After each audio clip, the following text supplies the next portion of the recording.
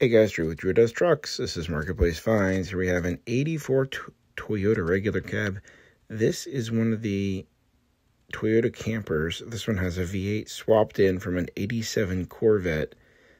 3-inch bald eagle screaming exhaust, he says. This, the exhaust through the fenders, half of a camper shell.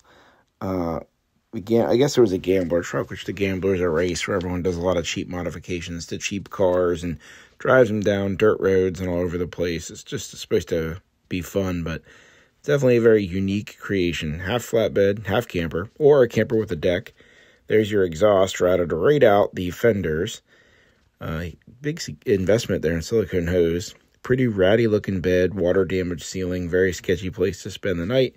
And he probably ended up with a little respiratory virus he didn't have before he was there.